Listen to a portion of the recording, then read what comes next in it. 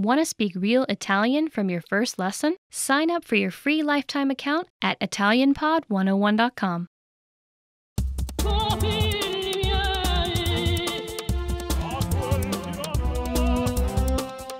Hi, welcome to Introduction to Italian. My name is Alicia, and I'm joined by... Hi everyone, I'm Marika. In this lesson, you'll learn the basics of Italian grammar. Word order refers to the order in which words are structured to form a sentence in a given language. Consider the English sentence, I ate an apple. But first, let's remove the article an here for simplicity. So we're just left with I ate apple. The basic word order for English is subject, verb, object, or SVO for short. If we break down the English sentence, I ate apple, we can see that the subject I is presented first, followed by the verb ate, and then finally the object apple is positioned last. This is the basic word order for sentences in English. Now, let's compare that same sentence, I ate an apple, in Italian. Io ho mangiato una mela. Like before, let's remove the article to keep it simple, so we are just left with the words. If we break down the Italian sentence, we get the subject io, meaning I, then comes the verb ho mangiato, meaning ate, and finally we have the object mela, meaning apple. The basic word order for Italian then is SVO. It's the same as English. This means that you can convert an English sentence into Italian simply by replacing the English words with Italian words, and you'll still be understood. Italian word order, however, is much more flexible than English. If we swapped the subject and object around, we'd get apple ate I in English, which changes the meaning of the sentence completely. In Italian, however, the core meaning of the sentence does not change. It would still essentially be I ate apple. Mela ho mangiato io. As you can see, the word order of Italian is quite flexible. More often than not, if you wanted to say I ate an apple in Italian, you would not say Io ho mangiato una mela. Instead, you would more likely say ate an apple in Italian. Ho mangiato una mela. This is because Italian is a null subject language where the word for the pronoun is omitted because it's already implied.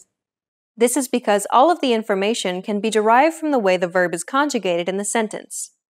For example, the verb aprire means to open. When you conjugate it, it changes according to the subject. Hai aperto la scatola means you opened the box. Hanno aperto la scatola means they opened the box. Let's take a look at another example. Tornare means to return. Siamo tornati a casa in treno means we return home by train. Sono tornata a casa in treno means I return home by train. Can you see how the subject changes based on the way the verb is conjugated in the sentence? Okay, let's move on. Negating a sentence in Italian is incredibly simple. All you have to do is to put the word non in front of the verb. Let's go back to the original example, I ate an apple. The verb here is ate, or Ho mangiato. In Italian, ho mangiato una mela. To make this sentence negative, simply add non before the verb ho mangiato. Non ho mangiato una mela.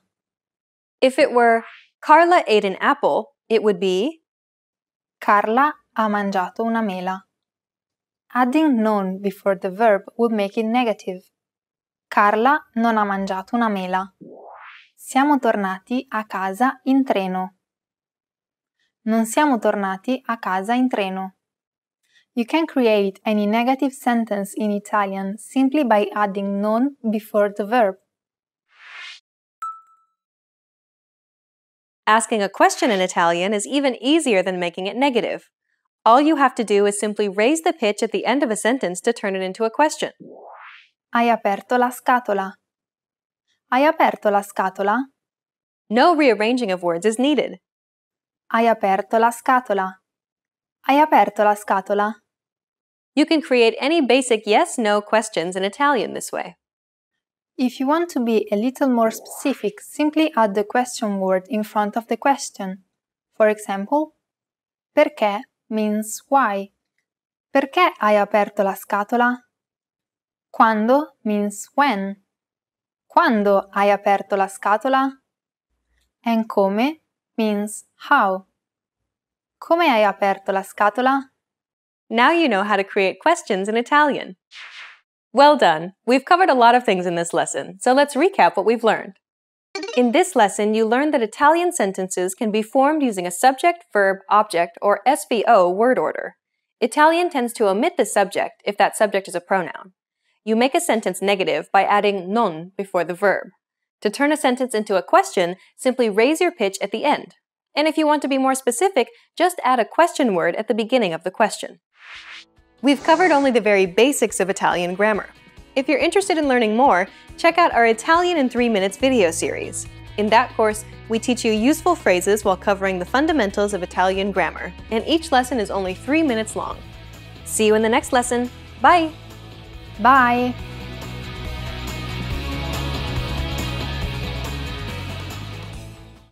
Hi everyone! Welcome to the Ultimate Italian Pronunciation Guide.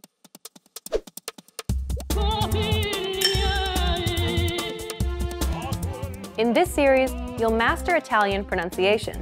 Proper pronunciation is essential in Italian, and in this series, you'll learn it in a fast, comprehensive, and easy way.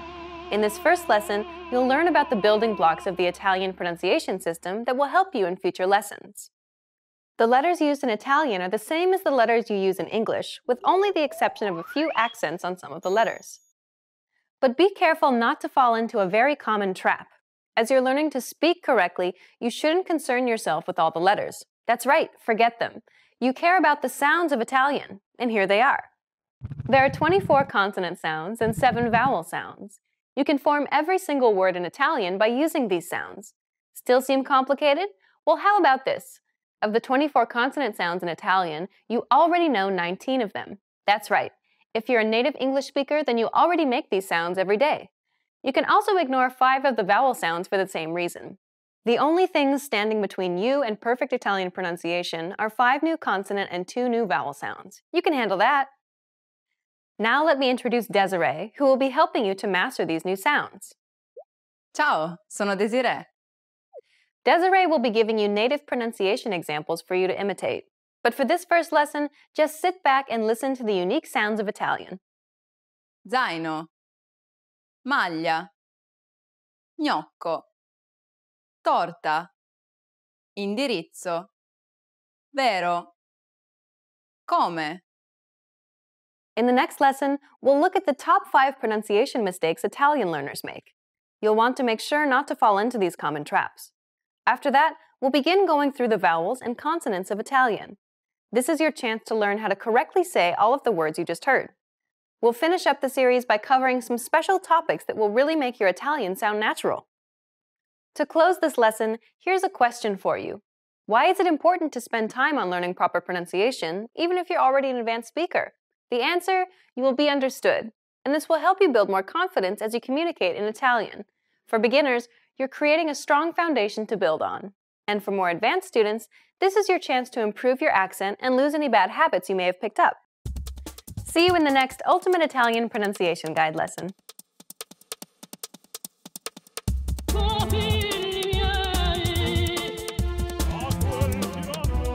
Hi everyone! Welcome to the Ultimate Italian Pronunciation Guide.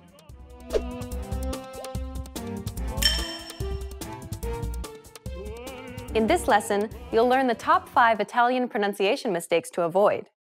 These are common mistakes that Italian learners tend to make, so pay close attention and make sure that you don't make these same mistakes too. Are you ready? Then let's get started. Number 1.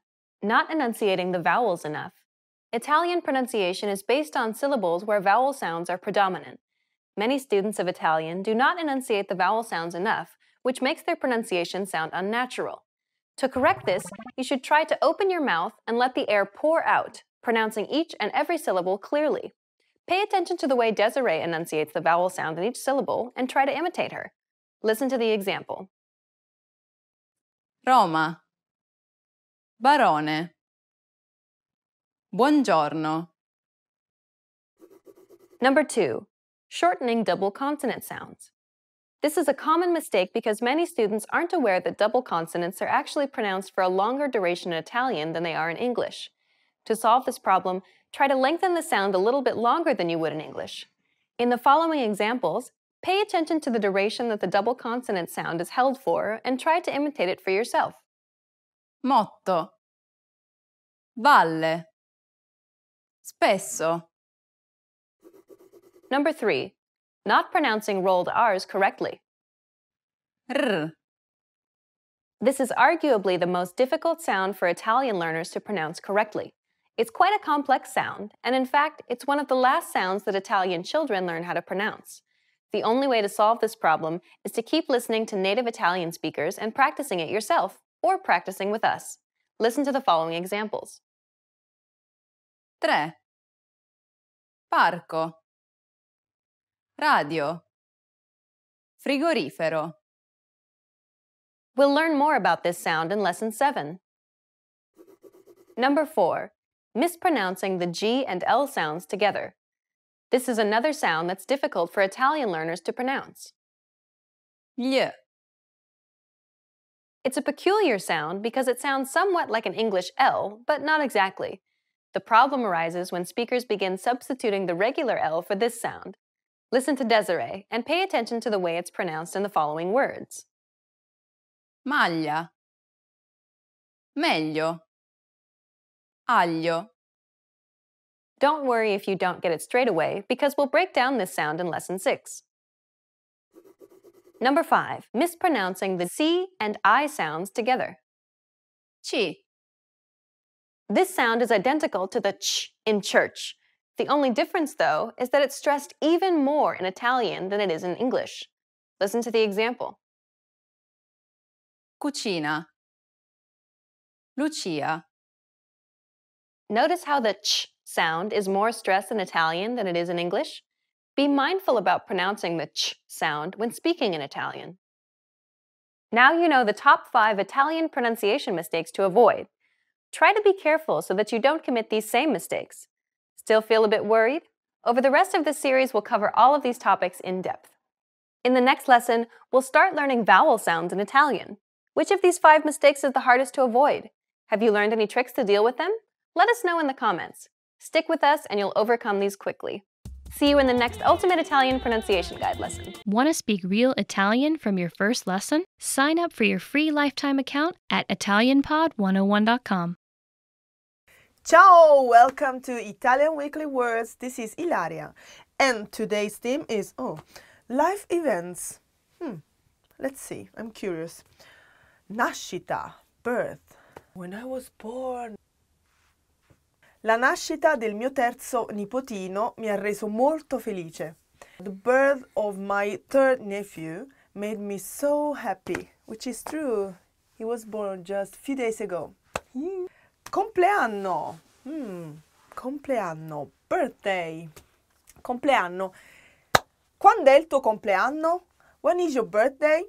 Il mio compleanno è il 20 gennaio. My birthday is January 20th. Trovare un lavoro. Get a job. Dopo la laurea, i ragazzi in Italia faticano a trovare un lavoro. After graduating at college, young people in Italy struggle to find a job. Trasferirsi, move. Mi sono trasferita in Giappone molti anni fa. I moved to Japan many years ago. Yes, that's true. Andare in pensione, retire. Ok, a little bit early for me, but quando andrò in pensione metterò su una rock band. When I will retire, I will make a rock band and I will do it one day. We're done. I hope you enjoyed it and please leave a comment and see you next time. Ciao, bye bye. Hi everybody, Marika here. Welcome to Ask a Teacher, where I'll answer some of your most common Italian questions. The question for this lesson is, what are the top 10 most common Italian idioms? It might not be necessary to know idioms in order to communicate in Italian, but they are very effective and fun. Also, if you can use some idioms, you'll sound more fluent. Are you ready to find out 10 of the most common Italian idioms? Let's start. In bocca al lupo. This literally means into the mouth of the wolf. The origin of this expression isn't clear, but Italians use it very, very often to wish someone good luck. If someone says in bocca al lupo to you, you should reply crepi il lupo. May the wolf croak. Costare un occhio dalla testa. Literally, to cost an eye of the head. This has basically the same meaning as the English idiom, to cost an arm and a leg. It means that something costs so much that you'd have to sell a part of your body to be able to afford it. Essere al verde. The literal translation is to be at the green, but it actually means to be broke. This expression is said to have originated in Florence, where the bottom half of auctioneer candles were painted green. When the candle reached the green, the flow of money would come to a stop. Another theory is that the color refers to the inside of a wallet, which you could see once you were out of money. Tra il dire e il fare c'è di mezzo il mare. Idiomatic expressions about the sea are quite common in Italian. This one means, between saying and doing there is a sea in the middle. It means, easier said than done. Italians often shorten this expression and just say, tra il dire e il fare. Una volta ogni morte di papa. Once every time a pope dies. The English equivalent of this expression is once in a blue moon. Both are used about something happening very rarely. Essere al settimo cielo. This idiom has the perfect analog in English, to be in seventh heaven, meaning to be extremely happy. This expression comes from the philosophy on which Dante's comedy is based. According to this philosophy, the earth is in the center of the universe, surrounded by 7 concentric heavens. Seventh heaven was the highest degree of elevation for man. Dormire come un sasso, to sleep like a stone. This idiom is basically the same as English, to sleep like a log. It means that someone is sleeping so soundly that they look like an inanimate object. You can also say dormire come un ghiro, to sleep like a dormouse. Acqua in bocca. The literal translation is water in your mouth. If someone says acqua in bocca to you, they want you to keep it a secret, because of course, you can't say anything if your mouth is full of water. Il gioco non vale la candela. The game isn't worth the candle. This expression is of medieval origin. Back then, people used candles at night, and candles could be expensive. Card players used to repay the owner of the house that hosted them with either money or a candle. The saying started to spread among players to indicate games where the winnings were so low that they wouldn't even cover the small expense left for the candle. Tagliare la corda, to cut the rope. This expression means to run away from a situation. It originates from the rope that was used to keep boats tied to the shore. To sail, it was necessary to free the boat first, but if someone was in great hurry, the rope would be cut. Pretty interesting, right? That's all for this lesson and this series. Thank you for listening, and we'll see you in another series. A presto! See you soon! Hi everybody, Marika here. Welcome to Ask a Teacher, where I'll answer some of your most common Italian questions. The question for this lesson is, how can I use the particle ci? The Italian word ci can have different roles and thus different meanings. It can be a personal pronoun for the first person plural. In this case, it means us. Here are some examples. Paolo ci ha invitato alla festa. Paolo invited us to the party. La nonna ci leggeva dei libri. Grandma used to read us books. You have to use ci with reflexive and reciprocal verbs, when referring to the first person plural, we. Let's consider the reflexive verb svegliarsi, to wake up. We wake up at 6. In Italian, that's ci svegliamo alle 6. Here is another example with iscriversi, which means to enroll. We enrolled at the university. An example of ci used with a reciprocal verb is the well-known expression ci vediamo. This stands for see you soon, but literally means we'll see each other. Ci can also be an adverb of place, meaning there. Let's see a couple of examples. Someone asks you, "Quando vai in biblioteca?" When do you go to the library? You could answer, "Ci vado tutti I giorni." This means, I go there every day. Another example, ci sono molte regole in italiano. There are a lot of rules in Italian. Lastly, sometimes ci takes the place of noun phrases introduced by the preposition a, especially with certain verbs. Let's see a few examples. First, let's consider pensare a, which means to think about. You may hear non ci pensare, meaning don't think about it. Here, ci may stay for quel problema, about that problem. Next is credere a, to believe in. You may hear ci credo. This means I believe in that. Here, ci may stand for a Dio, in God, or alla notizia, meaning in the news. Last, let's see giocare a, to play at. Ci hai mai giocato? Means, have you ever played at it?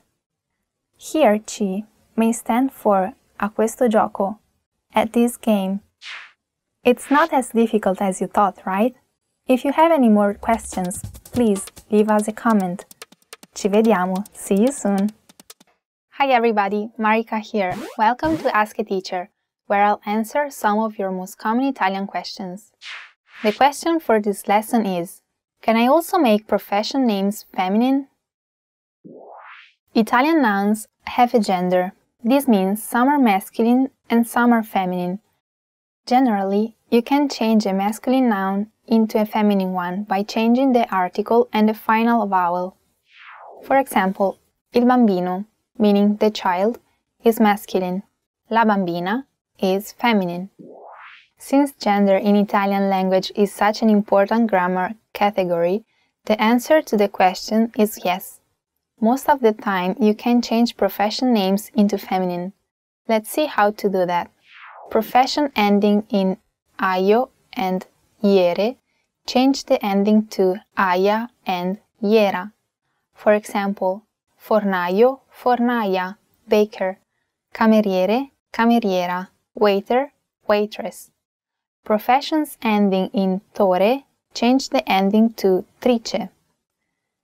Attore, attrice, actor, actress. Profession ending in ista, only change the article to specify the gender. Lo stilista, la stilista, the stylist. Il tassista, la tassista, the taxi driver. What about profession traditionally involving men? Society is constantly evolving and the language must keep up with the times. Today, more and more women are becoming lawyers, engineers, doctors, etc. Some of these titles have a regular feminine form in Italian, such as dottoressa, doctor, or direttrice, chief manager. But what about other titles that were almost never used for women in Italian history, like ministro, minister, or presidente, president? It is la ministro or la ministra, la presidentessa or la presidente. Some professions have the feminine version ending in essa, but this form is often considered ironic or even derogatory. For example, I'd be better to say l'avvocato instead of l'avvocatessa, lawyer, and la vigile instead of la vigilessa, traffic officer. In the same way, la presidentessa is perceived as politically incorrect. So, when you're referring to a woman, use the masculine version with a feminine article instead, la presidente. Besides, nouns ending in ente and ante don't change in the feminine form, for example, cantante, singer, so it's only natural that it should be la presidente. There are instances where the suffix essa doesn't have a negative undertone, so it's perfectly okay to say poetessa, poetess, and studentessa, student. As for ministro, the most common feminine version is il ministro, the minister. However, lately many people have argued that ignoring the gender of the woman who holds the title is politically incorrect as well. So you may also hear to read la ministro. But this form is also incorrect. Masculine nouns change to feminine by changing the final O to A. Nobody would say la maestro instead of la maestra, the teacher. So the best way to call a female minister is actually la ministra. Professions that borrow English words only change the article. Il manager, la manager. Il designer, la designer. Il leader, la leader. One final thing. In colloquial Italian, when referring to a woman by her family name, it's common to add the feminine article la, the. For example, la Rossi. Although this is something very common, it's politically incorrect because it highlights the gender of the person you're referring to only when the person is feminine. It's as if in English, when referring to a woman instead of just using her family name, like Smith, you said Smith, the woman. Pretty interesting, right? If you have any more questions, please leave a comments below. A presto! See you soon! Hi everybody, Marika here. Welcome to Ask a Teacher, where I'll answer some of your most common Italian questions. The question for this lesson is, when do I need to add the terminative articles to possessives? In English, you don't use the article de before a possessive adjective or pronoun. However, in Italian, the definite article is part of the possessive. It isn't optional. Also, remember that possessives must agree in number and gender with the nouns of the own thing, not with the noun indicating the owner. So we say, il mio cane, my dog. Mio is singular masculine because cane is singular masculine. La tua casa, your house.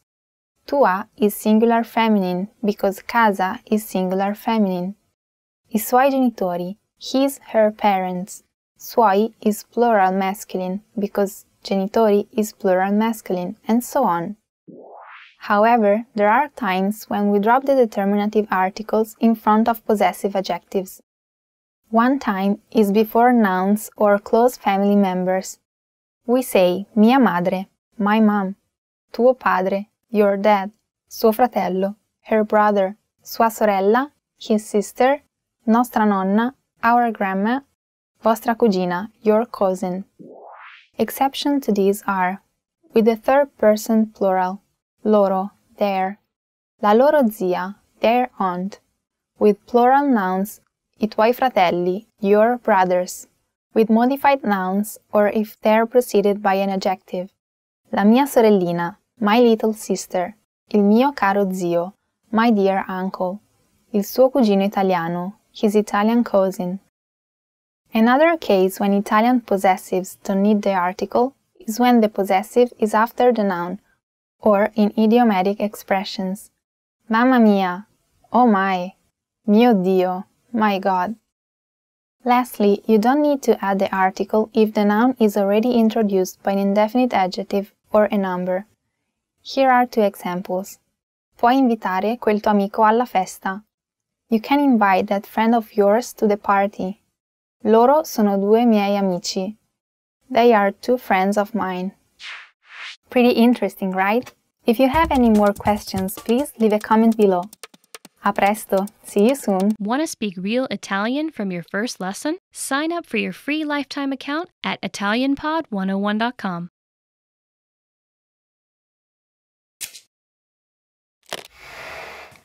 Hi everybody, Marika here. Welcome to Ask a Teacher, where I'll answer some of your most common Italian questions. The question for this lesson is, what are some examples of Italian loanwords we use in everyday English? You may not know it, but you probably use some Italian every day. Did you know that bravo, dilemma, and paparazzi are Italian words?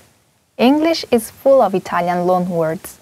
We use them in almost every aspect of our lives, especially in art, music, cuisine, and architecture. The most obvious is probably cuisine. I'm sure you've seen silly people try to imitate Italian by saying spaghetti, cappuccino, espresso, mozzarella, macaroni. Well, they're actually Italian words.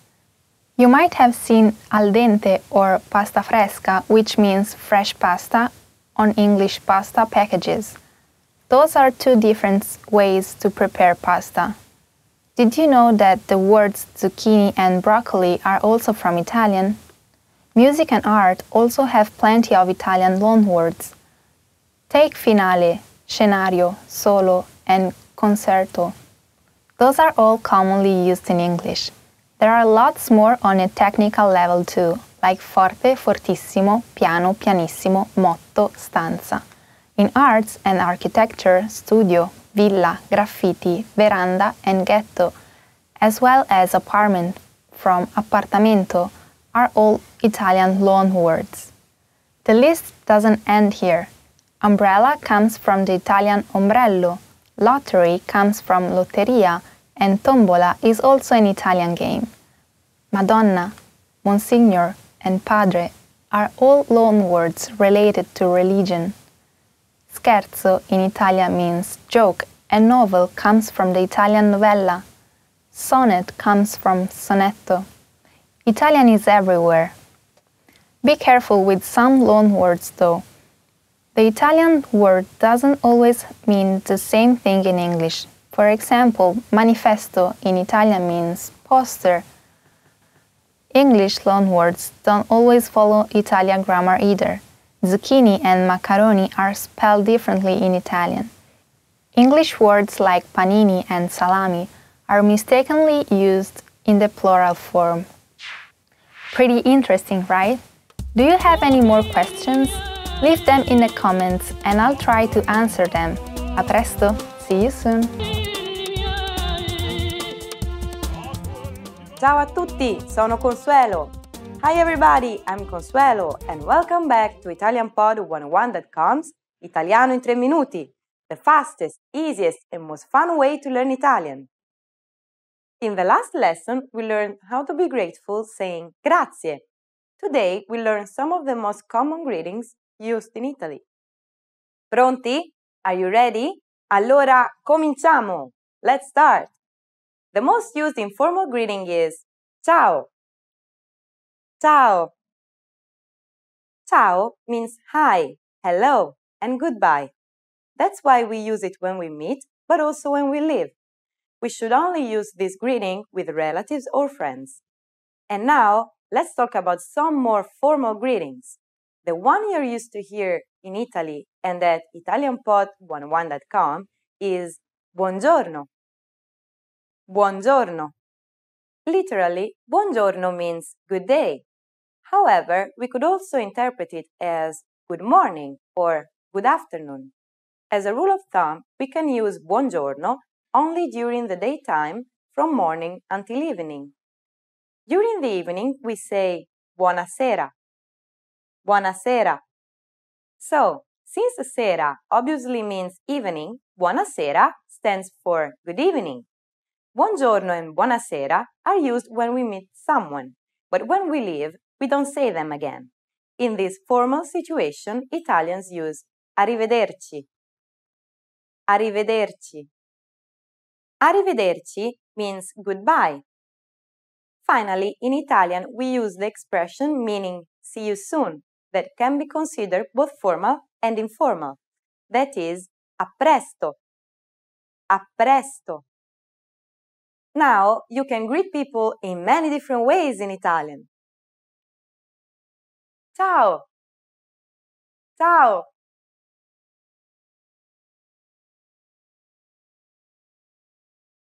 Buongiorno.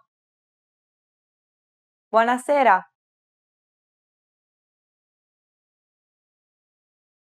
Arrivederci. Arrivederci.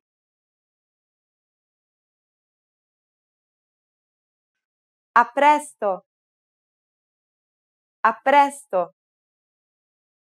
It's easy, isn't it? Now it's time for Consuelo's tips. In formal situations, Italians commonly greet one another by shaking hands. On the other hand, if we meet someone we are very friendly with, we kiss each other on the cheek. Don't be afraid to do it with your Italian friends. It's normal. Ciao! Ciao! In the next lesson, we learn the meaning of the phrase Parla inglese? Do you already know it? We'll be waiting for you in our next Italiano in 3 minuti lesson. Ciao, a presto, alla prossima lezione. Hi everybody, Marika here. Welcome to Ask a Teacher, where I'll answer some of your most common Italian questions. The question for this lesson is, what's the difference between in and a? In and a are two Italian prepositions. While each preposition has its own function, sometimes it's not easy to tell which one to use. In fact, both in and a can indicate place, but when should I use one instead of the other? The first point you should remember is that a is used before the name of a city, town, or small island. In, on the other hand, is used in front of continents, states, nations, regions, and larger islands. So you'd say a Roma, a New York, a Cipro. But you would say in Italia, in Europa, in Sicilia. We use in before the name of a street or square. Abito in Via del Corso. I live in Via del Corso. Incontriamoci in Piazza del Plebiscito. Let's meet in Plebiscito Square. We also use in with the names of shops. L'ho comprato in farmacia. I bought it at the drugstore. Sono in pasticceria. I am at the cake shop. Sto andando in edicola. I'm going to the newsstand. Besides these tips, like many other Italian grammar points, there are no fixed rules, but there is a list of expressions using in or a, so you can start getting used to them. Sono a scuola, a casa, a letto, a teatro, al cinema, al mare. I am at school, at home, in bed, at the theater, at the cinema, at the seaside. Sono in banca, in chiesa, in classe, in montagna, in città, in ufficio, in biblioteca. I am at the bank, at the church, in the class, in the mountains, in the city, in the office, at the library. Pretty interesting, right? If you have any more questions, please leave a comment below. A presto! See you soon! Hi everybody, Marika here. Welcome to Ask a Teacher, where I'll answer some of your most common Italian questions. The question for this lesson is, what's the difference between da and di? Da and di are two Italian prepositions. They have multiple functions and meanings, and sometimes it's not easy to choose the right one. For example, both da and di can be translated as from, but they are not interchangeable. Let's see the difference. Di specifies a feature or origin of something, usually with the verb essere, to be. Da indicates the movement from somewhere. So you can say, di dove sei? Where are you from? Sono di Roma. I'm from Rome. But, da dove vieni? Where do you come from? Vengo da Roma. I come from Rome. This is because the verb venire, to come, is a verb of movement. Da is also used to indicate movement toward a place or a person. For example, sono stato dal dottore. I've been to the doctor's. Sto andando da Paolo. I'm going to Paolo's house. Da also has the meaning of at or to, as in these examples. Da Mario non c'è la televisione. At Mario's place there is no television. Sandra è dal parrucchiere. Sandra is at the hairdresser's. Many restaurant names also use this pattern. For example, da Michele, Michele's. Pretty interesting, right? If you have any more questions, please leave a comment below. A presto, see you soon! Hi guys, I'm Desiree, and today we're gonna check together the 10 questions that you should know. Come stai? How are you? In a basic conversation, this would be maybe the first question that people ask you. For example, ciao, come stai? Ciao, bene, tu? Hi, how are you? Fine, thanks, you? Cosa hai detto? What did you say? This is a useful question. You can also add, can you repeat, please? Puoi ripetere, per favore? If you say this in a bad way, like, che cosa hai detto? What did you say? Che cosa hai detto su di me? What did you say about me? It can also be a starting point for a discussion, for an argument. Just go with the plain tone. Cosa hai detto? Puoi ripetere? That's why I advise you to add puoi ripetere per favore? Can you repeat, please? Di dove sei? Where are you from? I'm from Italy. Sono italiana. This is a question that usually refers to your country, to your nationality. Dov'è il bagno? Where's the bathroom? You can use this question with everything you need to know the place of. For example, dov'è la cucina? Where is the kitchen? Dov'è l'ufficio? Where's the office? Dov'è la scuola? Where's the school? Just put the place that you need to know about after dove è. You can also put a street name. Dove è Via della Francia, for example. Dove abiti? Where do you live? This is more specific than di dove sei. For example, when you already know where the person you're talking to comes from, you can add dove abiti? For example, I live in Turin. Io abito a Torino. By the way, if you don't know it, it's a city in the north of Italy, like here. Dove abiti can also refer to what kind of a house do you have. Like, are you living in an apartment, or a mansion, or a house? Yeah, you can ask this question with dove abiti. Dove lavori? Where do you work? It's another easy question that people would ask you when you're talking about yourself. And you can answer, io lavoro all'aeroporto. I work at the airport, for example. Or I work at the supermarket. Lavoro al supermercato. Che lavoro fai? What kind of work do you do? What is your job? Another question that would come together with dove lavori can be che lavoro fai? What job do you do? What's your job? Qual è il tuo lavoro? Quanti anni hai? How old are you?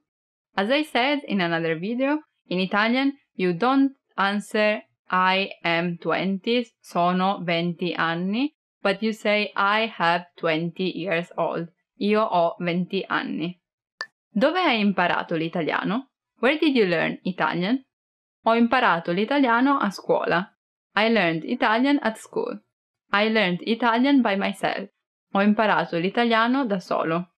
Another question that would come together with dove hai imparato l'italiano, or another way of asking this would be come hai imparato l'italiano? How did you learn Italian? And you can answer, for example, I learned Italian listening to songs. Ho imparato l'italiano ascoltando canzoni. If you manage, that's great, for real. Bravo. Ti piace la cucina italiana? Do you like Italian food? For example, lasagne, pizza, gelato. I can go on forever, but I will stop here and tell you that another question that will come for sure is qual è il tuo piatto italiano preferito? What is your favorite Italian dish?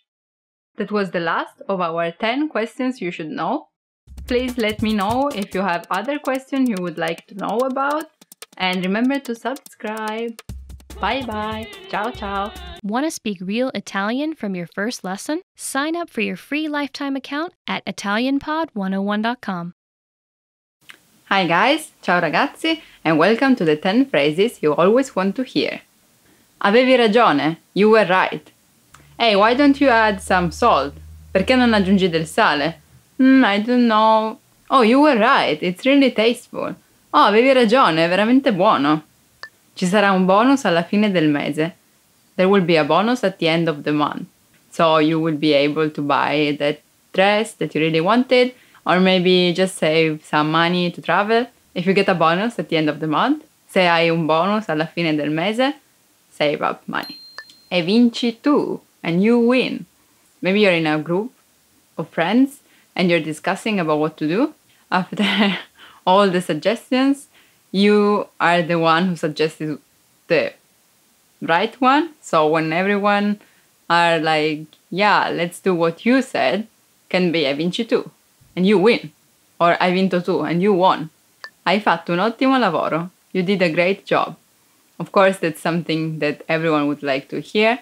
Maybe just after some exercise, sports exercise, or school thing. Oh, you did a great job. Hai fatto un ottimo lavoro. It's something that can always apply, and yeah, you can always use it. Ottimo lavoro. Good job. Il budget è illimitato. The budget is unlimited. If you are buying something and you have an unlimited budget, well, that's amazing. You can buy everything. That's probably a dream. The budget is unlimited. Il budget è illimitato. It sounds so nice. Mi manchi. I miss you. Mi means to me. So, to me, you are missing, basically. The meaning is the same, of course, but the verb, mancare, literally means something is missing. You can tell that to your partner, your friend, your family. Everyone would be happy to hear that, I think. Prenditi una pausa, farò io le pulizie di oggi. Take a break, I'll do the cleaning today. That's something really nice. Would it ever happen? I hope so. And yeah, let's think it will someday. Maybe it's even nicer to say prendiamoci una pausa. So let's take a break together and let's go somewhere. Let's go on vacation. Andiamo in vacanza. Sei una cuoca eccellente. You are an excellent cook. If you want to say that to a boy, it would be sei un cuoco eccellente. So eccellente stays the same, but cuoco is for boys, while cuoca is for girls. Everything was delicious, era tutto delizioso, or as kids do when they're not talking yet, this is buono, good. That was nice, good to eat. And you turn it. Stai benissimo oggi? You look great today. So if you're like different from the usual and people tell you, oh, you look great today, ah, stai benissimo oggi, that's nice.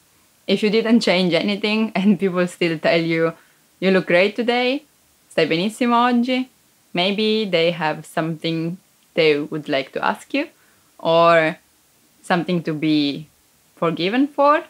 If you want to say, you're really beautiful today, you can also say, sei bellissima oggi, or if it's to a boy, sei bellissimo oggi. Ti ho portato qualcosa di speciale. I brought you something special. And then you start to wonder, what is it? What can it be? Cake? Maybe? That would be nice. It's I brought you something special. Can be maybe your favorite dish, your favorite sweet, your favorite cake, or a present. Would be nice too. So, you answer, grazie, davvero. Oh, thank you, really. Oh, non c'era bisogno. Oh, you didn't have to. That was it for the 10 phrases you always want to hear. I hope you enjoyed that. I hope you will hear them a lot. If you like to be told something else, please tell me, comment, and remember to subscribe. Ciao ciao. Bye bye. Want to finally start speaking in your target language? In this guide, you'll discover the top 7 ways to practice speaking on your own with our lessons. Let's begin. Number 1, shadowing. Shadowing is a proven learning technique where all you do is repeat what you hear in order to practice speaking. So access any audio or video lesson on the site and press the play button to start. Then, as you listen or watch, just repeat the conversations. Or, even easier, read along out loud with the dialogue section. The script is right there in front of you. With our lessons, you can master entire conversations, just like that. Number 2, read out loud. I just mentioned it, but reading out loud is another powerful tactic and deserves its own mention. With every lesson, you get written transcripts and translations. So, as you play the lesson, read the dialogue out loud as you hear it. Why? By reading out loud, you're also practicing your speaking skills. You can do this with the lesson notes, the lesson transcript, or the dialogue tool. With the dialogue tool, you can listen to each line again and again, and repeat out loud until you master them all. Number 3, speed up your reading to speed up your speaking. Being able to speak without thinking is a sign of language mastery. If you're talking to a native and can respond quickly, they'll assume that you're fairly fluent. How can you do this? When you read out loud, try increasing your speed a little bit every time. So, start by reading with the dialogue tool. If you're like most learners, you'll read the first line slowly. That's because you're still getting used to the words, which is okay. Reread it.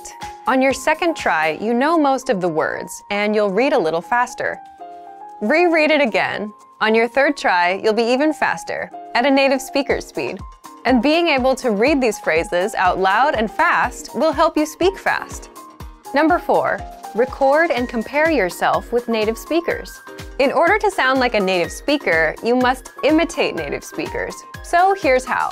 Access the voice recorder, which is in the Dialogue Study tool in every lesson. Click on the microphone icon. Listen to the native speaker's audio, and then record yourself. You can then compare the 2 recordings side by side, and practice and try again and again until you perfect your pronunciation. Number 5, get feedback from our Premium Plus teacher. If you're learning by yourself and don't have access to real teachers, then you can always get feedback from our Premium Plus teachers. With the My Teacher tool, you can record yourself speaking and send the audio file to the teacher. They'll review it and tell you what to improve and how. That's it. Number 6, level up your speaking with Premium Plus assignments. With Premium Plus, you can also get assignments that cover reading, writing, listening, and even speaking from your teacher. These assignments can be tailored to your goals and needs. You get a new one every week, or anytime you're ready for a new one. Number 7, get even more lessons in the lesson library. If you want even more lessons on speaking and conversations, visit our lesson library and under Category, choose Conversation. You'll get all of the pathways and lessons that are focused on speaking. If you enjoyed these tips, hit the like button, share it with anyone who's trying to learn a language, and subscribe to our channel. We release new videos every week. And if you're ready to finally learn language the fast, fun, and easy way, and start speaking from your very first lesson, get our complete learning program. Sign up for your free lifetime account right now. Click the link in the description. I'll see you next time. Bye! Hi everybody, Marika here. Welcome to Ask a Teacher, where I'll answer some of your most common Italian questions. The question for this lesson is, what are modified nouns? In Italian, you can modify nouns. That allows you to convey feelings such as love, hate, or irony in a concise and effective way. Modified nouns, called nomi alterati, can take different endings that convey different feelings. They are usually divided into categories. Let's see which ones. To describe something positively or negatively, you can use pezzeggiativi and dispregiativi. Pezzeggiativi express endearment. Some common suffixes are uccio and ino. For example, tesoruccio, sweetheart, gattino, kitten. Dispregiativi express dislike. Common suffixes are accio and astro.